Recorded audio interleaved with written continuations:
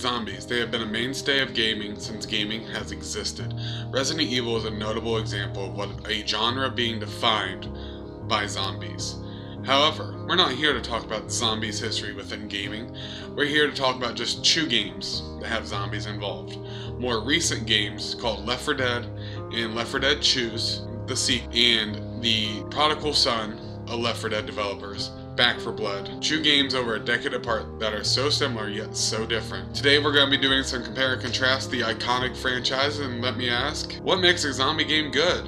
Hello, I'm Spark, and these are my notes. Welcome to Spark Notes. Let's get into it. Starting off, I think we should talk about what is a zombie. Why are they important to a genre? I thought about this in a few different ways, and I thought reaching out to someone who's not a gamer seemed the most objective choice for this, since they are cross-genre, cross-platform, cross-media. So I asked my wife, who's a big zombie fan, but she does not game. So she loves all things horror, zombies especially. So I wanted to ask her, what does she think? She stated that she preferred a slower variety of zombies, for example, The Walking Dead, but she does believe they need to be believable. Like The Walking Dead zombies, the history of zombies and how they became a zombie, not even became a zombie, but the origin, the outbreak, is important to her. I wanted to ask her one important question, in my opinion, and my question was, is hope important to the media? She said, yes, in a sense, it's important for a group of people. For example, a parent needs to be hopeful for a child.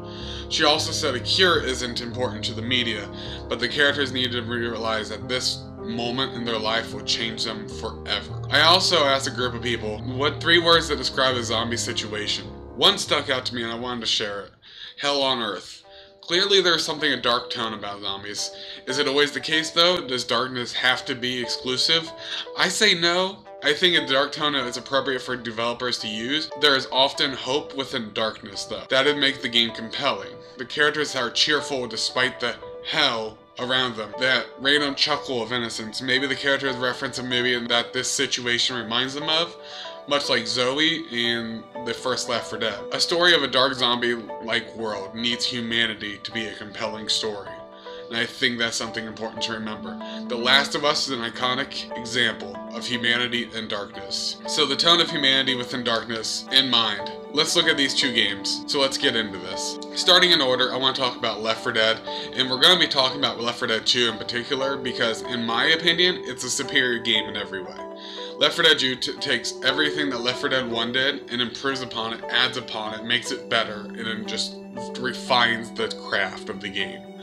If you want to argue this with me, you're more than welcome to in the comments below. I'll be there. Check it out. Left 4 Dead 2 came out in November 2009, selling over 2 million copies in the first 2 weeks on the market. I really don't feel like it's important to talk about the game's stats too much, but I just wanted to give you a heads up on this player base that the game has built. I think what's important, honestly, isn't what's on paper for the game, but is it fun to play? Which this is going to be my opinion. So if you disagree, let me know why you disagree in the comments. I'll see you there. If you disagree with me, hit that like button. I'm all for it. Remember to subscribe while you're there. Left 4 Dead is a game that forces teamwork in the best possible way. The level of game design is quite simple. Go from point A to point B, but how you do is up to each player. The game, not me, but the game would recommend you do this with your team in every part of way. There is no small part due to the director, the artificial intelligence of Left 4 Dead that features a dynamic system for game dramatics, pacing, and difficulty. The director ensures that you play with your teammates. You wander too far? You die. Can't keep up? You die. Are you too close to a group with your team? You die. The director ensures that every game you play is different. Does that doorway have a spitter? Nope, now it's a witch. Does the director keep you on your toes? Definitely. I think the director does a huge amount of the heavy lifting in Left 4 Dead, that this game wouldn't be the same without the director, and Left 4 Dead is fun for decades later because of the director. The director and that artificial intelligence deserves all of the praise in the world. Game design in Left 4 Dead is impressive to this day. Gunplay is powerful. You feel like your bullets have purpose behind them. They have meaning. When you shotgun removes the arm of a zombie, you can't help but just enjoy it. The game has incredible audio. You can tell what zombies are coming towards you based on the sound alone. Each zombie has zombie subtype, has a unique noise and music cue that keeps you on your toes and helps you in your survival. There are many other videos that talk about this more in depth. I'll link a favorite of mine in the description by Dorkaxe. He does a phenomenal first impression of this game, and he does in-depth on the audio. I really recommend that you check his video out. It'll be in the description below, probably the first link. Left 4 Dead is an easy game to play. Controls and mechanics are relatively simple. Makes it easy for pick up and play sessions. It makes it easy and convenient. Each campaign is its own self-contained story in the form of a movie.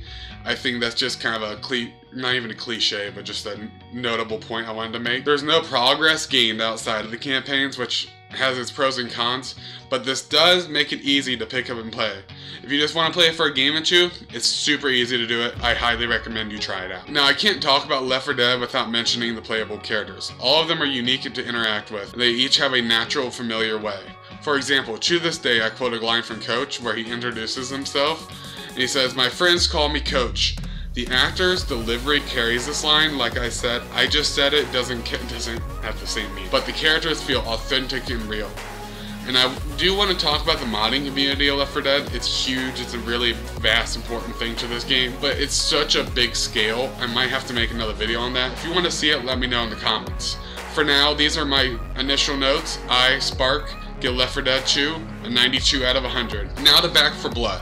Back 4 Blood is a spiritual successor of Left 4 Dead. It did live up to the hype. There was a lot of behind the scenes drama going on to this game, and I honestly don't want to address it. Personally, I want to judge this game on its own merit.